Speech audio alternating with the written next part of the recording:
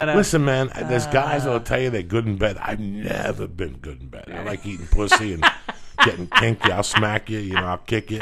But that shit of fucking for 2 hours and sweating and drinking champagne and eating fucking strawberries, that's never been my bag. Let's do this. You just want to pop. Yeah, let's pop and let's talk about whatever you want to talk about. I hate when it's in your way. I hate when it's in the way. I don't like when it's in the way. It drives me So what about crazy. foreplay? Do you enjoy foreplay? I'll eat your ass. Oh, fuck yeah. I'll eat your ass and eat your pussy, and that's it. What, do you want, a hug? Nothing. I just had my tongue in your ass. What do you want to do? You want me to breathe on you? I wouldn't let you breathe on me if you were licking my asshole.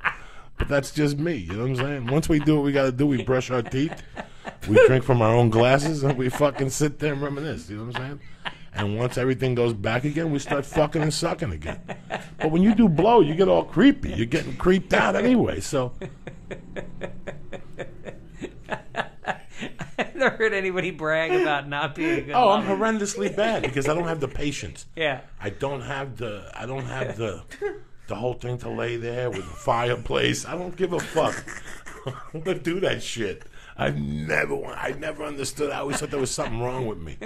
I always thought there was something wrong with me because I don't like that shit. I love you, you love me. All right, let's fuck, and then we'll crack a nut, we'll clean up, and we'll figure something out. You got some chicken cutlets in the refrigerator, we move on.